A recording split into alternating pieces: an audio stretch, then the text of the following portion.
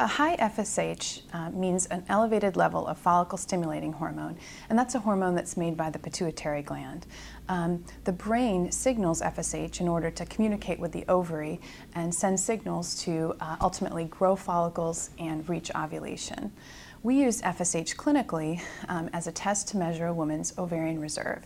As women, we're born with a finite number of eggs, and each month as we ovulate, we deplete our follicular pool. When we get an elevated FSH value, that means that the brain is likely working a little bit harder to drive ovary function, and that typically signals that the ovarian pool is somewhat depleted.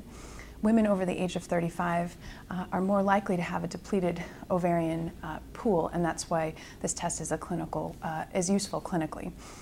Having elevated FSH values can help us to choose fertility treatments or select appropriate protocols.